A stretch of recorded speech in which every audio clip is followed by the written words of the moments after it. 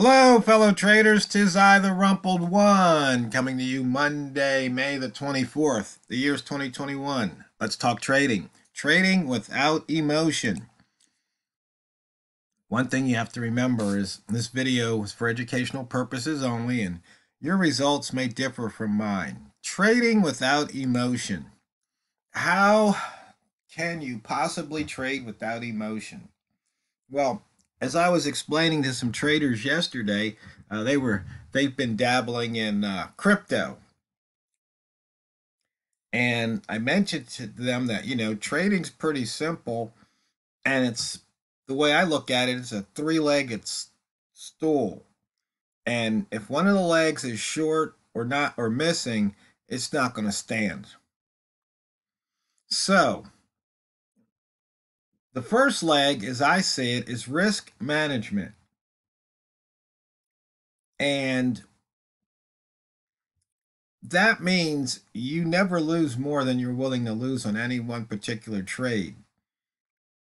So, when you walk into a casino, you hope to win, but chances are you might wind up losing. So, you usually set a limit. You go, you know what? I'm not going to lose more than $200. And so you go in and you start, placing bets, and maybe you win some, you lose some.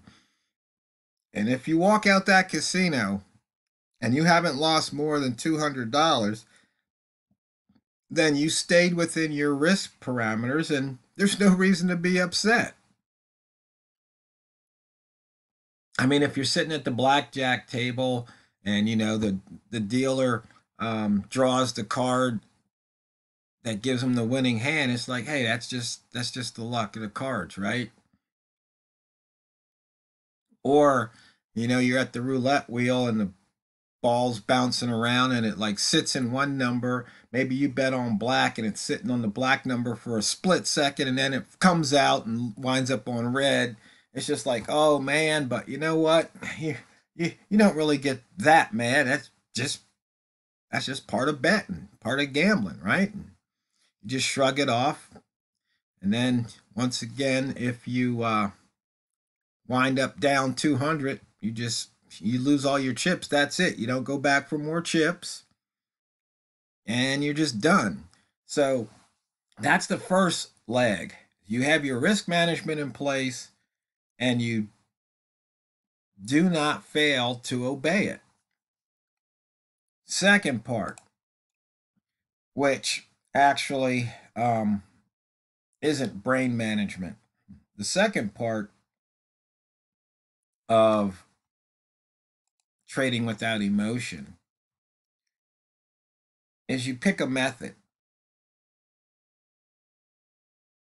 And with that method, you formulate your trading plan and you stick to that plan.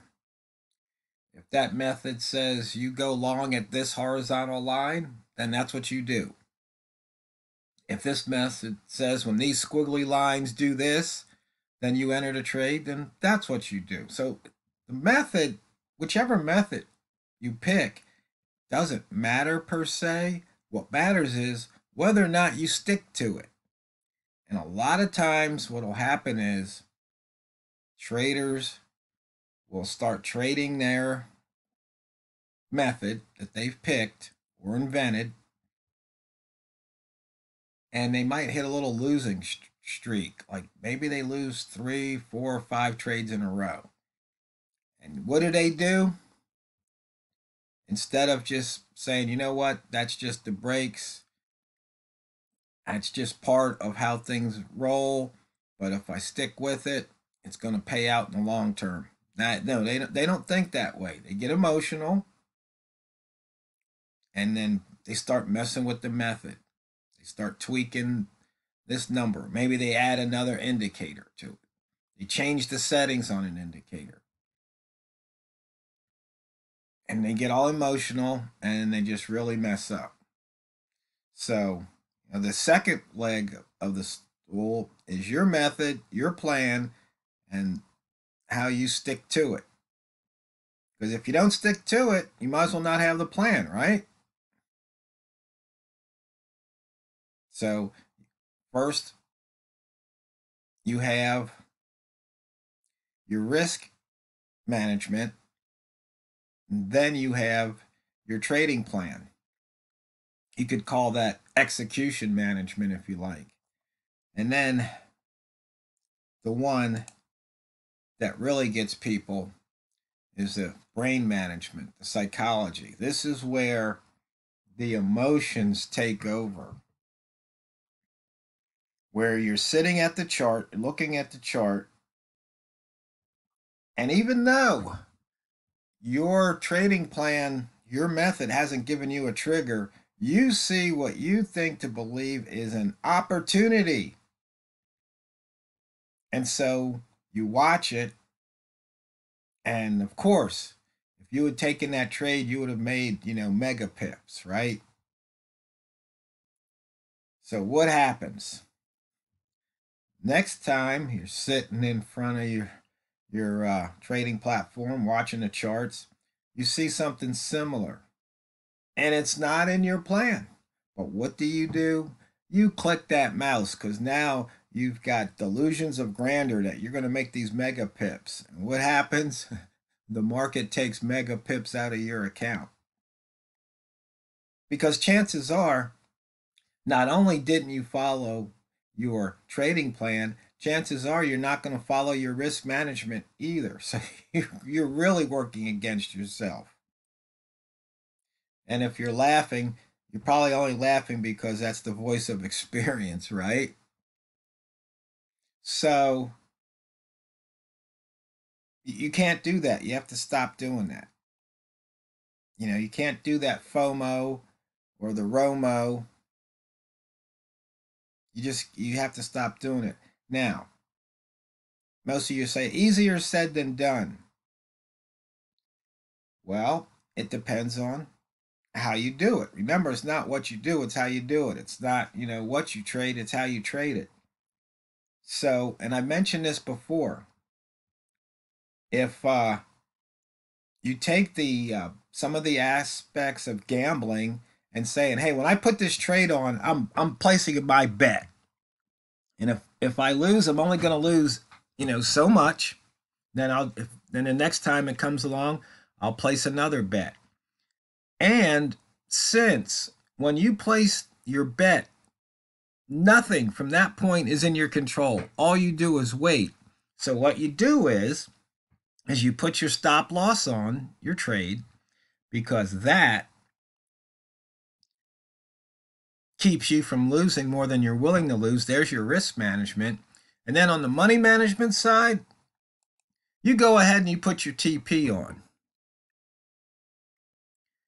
However you want to put your TP on. And then when you execute the trade, you don't watch it anymore. You don't watch that chart. You leave it alone. And maybe you can just sit and look at your at the terminal and see if you're up or down. But as far as looking at the chart that would allow you to manage the trade, no, just leave it alone. Come back in a half hour or 15 minutes, however long you think it takes. Or maybe if you can, have something set up to send you a text message or an email with the results of that trade. But just don't watch it. Or if you really, really, really want to watch it, disconnect your mouse, or put your mouse in a drawer, put it away so you can't mess with the trade, because you've already got the parameters set. So you just might have to do something drastic to keep yourself from doing something stupid, because you know better. You know not to move your stop, which some traders do. You need to put it on in the first place. And you probably shouldn't be adding into the trade if it's a loser. So, just make sure you can't mess with the trade once it's on. And then there's no reason to be emotional. It takes all the emotion out. I mean, if you wait for that report, oh, I won. Okay, great. Oh, I lost. Oh, well. But in between the entry and the exit, there's no reason to ride that emotional roller coaster that I know some traders do. Because I know how I get. I could be up 2 pips, and then in the blink of an eye, I'm down a pip, and I start cussing at the screen sometimes. Or actually, nowadays I usually don't cuss at the screen. I just laugh. It's to me, it's just like, can you believe that? But I was watching these guys with some crypto, and the one guy told me, he goes, it's scary. I mean, these are country boys. They ain't afraid of anything. They go hunting and fishing, and, nothing scares them, right? He says, yeah, but when I got a lot of money riding on a trade, it scares. It's scary. Because, you can see Bitcoin was at 37,000, then it's at 38, then maybe he's back. So it's like maybe he's up 1,000, now he's back to even. And so that's just that emotional roller coaster. It's like, just don't ride it. So, if you have any questions or comments, I'd love to hear back from you on this. So, moving on, looking at the monthly chart, you can see here 140 pips over the previous month high at the moment. And at the weekly, we've got 2 gaps that haven't filled yet. So, we still have the rest of the week to see if they fill. And we're only 5 pips above the weekly daily open since it's still Monday. We're in the 40 launch pad, and that's one of those ones I started up the trade, and I saw where the pound was, and I was then got distracted and was working on a program or something, and next thing I know, it goes from 25 up to the 40s. It's like, oh, it's in the launch pad. I missed out on that one. And then I got in at 40 something, thinking, it's probably going to hit 60, which it did. And of course, I punched out with only a couple pips because it stopped on the way up. I followed my rules, so I'm not regretting it. I'm not upset. I just laugh because that's what happens. I saw the one ball appear, and my rule says if you're down and then you're up and you see a one ball, you get out. Even though that one ball sometimes means it's going to break out and continue. Just don't take the chance. Okay, 507 pips above that yearly open. We are in that inside bar that happened 2 days ago. You can see we broke through the previous day's low. 61 pips of range right now, only 2 pairs over 100. Kind of a muted range day.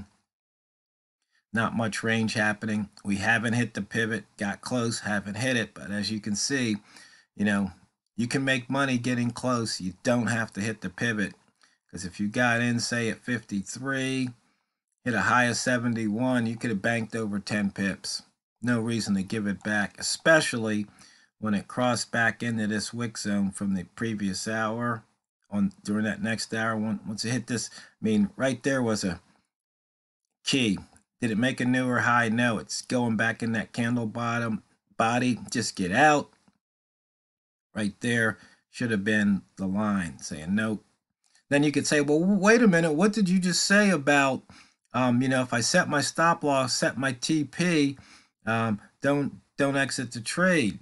Just leave it alone. Yes, that's true. Then again, there's a certain thing about managing money, and as price is going your way, you might want to move your stop loss up so you don't let a winner become a loser, because that's not smart. So you have to, make these things your own. Red rats, I don't know if they're going to feast or not. The range is so low. Pivot, once again, didn't get hit.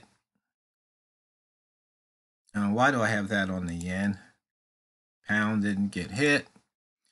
In and out of the upper wick zone. Lower wick zone.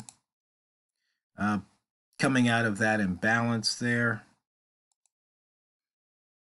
Simple long ball trade right here at 50 would have paid off. That's just the stats.